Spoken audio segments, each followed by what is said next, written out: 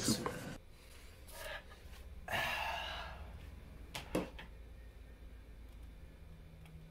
This thing on? The world? What the? Yo, what is up, team? With you is Jiles walks in today. Today, guys, back in again with another video, guys. Yet another video, guys. It is Scripture Sunday. Every Sunday, I read scripture for you. You watch this video, I read scripture from the amazing. Hold up. I know it was a little introduction. I know you guys been waiting for it. But the amazing Word of God. Yep. Thank you. Give an amazing Word of God, and I break it down so you can help your life, your day, your week, whatever. Hope it helps your life. Hope it impacts you a little bit. Helps to give you a little boost. So yeah, without further ado, let's get right into the video. Alright, so guys, before I get into the video, I want to ask you a couple questions. Actually, we're going to play a game. And, you know, we're going to play a little game. So, you know, let's go ahead and get into the game. It's going to be called, What is This Game? And I'm your host, JCCC. And welcome to the game. Hope you enjoyed. And yeah, so without further ado, let's go ahead and get right into it. So, the first question I want to ask you is, what is this right here? What is this? What is this? Alright, you got it? Go ahead and write your answers down in the comments or on a piece of paper. Next one. What is this? You know what that is? You want to write your answer down? What is this? What is that? And then, what is this bad boy right here? What is that? Alright, that's going to conclude our game show for today. Thank you for tuning in.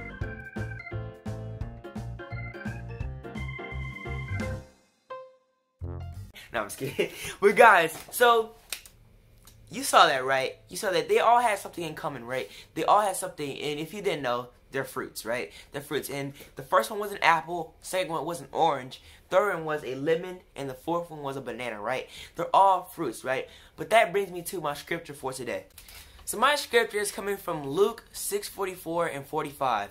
And it says, this is actually Jesus speaking, and he says, "For each tree is known by its fruit. For figs are not gathered by thorn bushes, nor are grapes picked from a bramble bush." 45. The good person out of the good treasure, the good person out of the good treasure of his heart produces good, and the evil person out of his evil treasure produces evil. For out of the abundance of the heart his mouth speaks. Alright, now it's time for me to break it down. So guys, when I asked you what the thing was, when I showed you guys the type of tree, whatever the fruit I showed you, notice how you said apple, right? If it was the apple, you said apple. If it was the lemon, you said lemon. If it was the orange, you said orange, right? You never, notice how you didn't say, when you were looking at the apple, oh, that's an orange, for sure, that's an orange. Yep, for sure, that's an orange. I peel it and everything. No, you automatically thought of an apple. Why? Why did you think of an apple? Because it bears, that tree bears the fruit apple. A tree is known by its fruit. And that's what Jesus is saying in this verse. That's what Jesus is saying in verse 44. For each tree is known by its own fruit. For figs are not gathered by thorn bushes, nor are grapes picked from the bramble bush. And you may say, what does this mean, Jiles? Jesus is talking about fruit. He's always using these analogies. What does this mean, bro? What does it mean? Well, guess what? He says it in the next verse, verse 45. He says, the good person out of the good treasure of his heart produces good, and the evil person out of his evil treasure produces evil. So guys, notice when you may see your friend, right? You may see your friend or anybody, think about at school. You may be my age, you may be grown, but anybody, or if you're grown, you may be at work, or anybody you know, right? Whenever you think about them, whenever you see them, you automatically think of the actions they do. You automatically think of what they've done, of what they've said, or what they have put to action, right? If someone at your school is known as the bad kid, you know, the bad kid, the class clown, even the good kid, you automatically think of what they've done, right? They have that thing. If they're good, if they're bad, if they're the class clown, you automatically recognize them as bad, as good, as a class clown. Why? Why do they do that? It's because it's the fruit that they're bearing. So guys, think about football. You may not know right now, but it's the start of the playoffs. It's the playoff bracket, getting to know who's going to the Super Bowl and things like that. It's a playoff, right? Well, if you know football like I do, you know the Green Bay Packers, they're like 13-4, right? They're 13-4. Well, they're 13-4, and people recognize them as a good team. Why? Because of the fruit that they're bearing, the success and the wins that they're getting. Think about the Cowboys. My team, the Cowboys that are playing today. Let's go, Cowboys. The Cowboys are playing today. We're known as a good team or a threat because of the fruit that we're bearing. The plays, the touchdowns, the yards, all that stuff. We're known as a threat because of the fruit that we're bearing. You automatically know. When you think about the Cowboys, when you think about the Green Bay Packers, when you think about the Arizona Cardinals or the Rams, you automatically think that they're a good team because of the fruit that they're bearing. When you think of apple tree, you automatically think of an apple. When you think about an apple, you may think about apple juice. When you think about, you may think about apple sauce or apple cider. It's an automatic thing. Whenever you see a person you've known, you see the action they produce. And my question for you today, we talk about other people's fruit, but my question for you today is, what are you producing? What are you producing? What is your tree known for? What are you known for? And I'm not talking about as in reputation or what you're supposed to do, but I'm talking about what are you producing. And guess what? The Bible has something to say about this. The Bible always got something to say about this.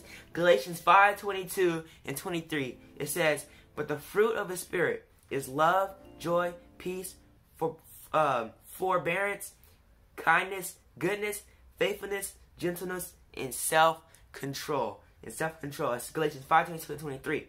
And so these are the fruits that we should be bearing. As Christians, we should produce the fruit of faith, the fruit of joy, the fruit of peace, the fruit of faithfulness. All those things, as Christians, we should be producing that. And one thing I want to tell you guys is that it's shown and produced. It's shown and produced. And what I mean by this, it's shown and produced, is notice how, think about an orange tree, right? Think about an orange tree. Notice how an orange tree doesn't talk. It doesn't talk about, it never says, "What's up, guys? It's your boy Orange Tree today." You know what I'm saying. You know what I mean. What's up, y'all? You already know who I am. You know, I'm Orange Tree. You see me, y'all. You know what I do. I don't have to explain myself. I'm gonna explain myself. I produce oranges. You know what I'm saying. I do a lot of this stuff. I know you only see one orange tree, but that's what I do. I love to produce oranges. Bro, wait. Huh? Bro, your name is Orange Tree, but you never produce any oranges, dude. You just talk all day about how you produce fruit. Like, what's up with that, dude? Well, guess what? An orange tree doesn't talk. It just produces its fruit. Every day it's working to produce those wonderful, juicy oranges. Every day it just does it. It doesn't talk. So what does that mean? We as Christians shouldn't just talk all day, every day about how we're Christians. Oh, I'm joyful, I'm peaceful, I'm faithful, I'm kind, all that stuff. We should show it. We should show it in our actions. We don't talk about it all day about how we're Christians. We should show it. That's being a witness. The best way of witnessing is not all just talking, but it's actually representing Christ, representing the fruit of the Spirit. Let's go. And guys, what does fruit do? What does fruit do? What do? We eat fruit, right? We eat fruit. It gives strength. Whenever you eat fruit, it has vitamins and things like that. It gives you strength. And whether you realize it or not, when farmers pick off their fruit, they examine them, and that fruit may be bad. It may be not good. And if somebody ate a rotten apple or not a good banana, well, guess what? They may feel sick. They may feel not going to feel well, right? Well, guess what? The fruit influences whatever eats it. The fruit influences whatever grabs it. So just like that, our fruit that we produce as Christians, we influence the people around us. And as we produce the fruit, as us Christians, as we produce the fruit, the people around us to see and pick from our tree. And what does Scripture say? Another Scripture. It says, "Oh, taste and see that the Lord is good," y'all. Oh my gosh, y'all, let's go. So whatever you do, produce the fruit. All the fruit is the Spirit. Guys, Galatians 22 and 23. And let people pick from it. Let people get strengthened, witness to one another, and share the gospel, y'all. Let's go. So yeah, guys, let's go around today's video. Hope you guys enjoyed. If you did, hope that you would give this video a like. If you're new to the channel, I encourage you to subscribe, turn the post notifications down below, and also comment when you're done and subscribe. So, whoa. Please don't record that. Let's pretend it didn't happen. Alright, y'all. So comment down below so I can give you a shout out, because I appreciate the support. Thank you guys for all the love and support on the road to 400. Feel free to check out my website, JilesBooks.com. Stay positive, stay happy, and remember, never give up. I'll see y'all next time. Peace!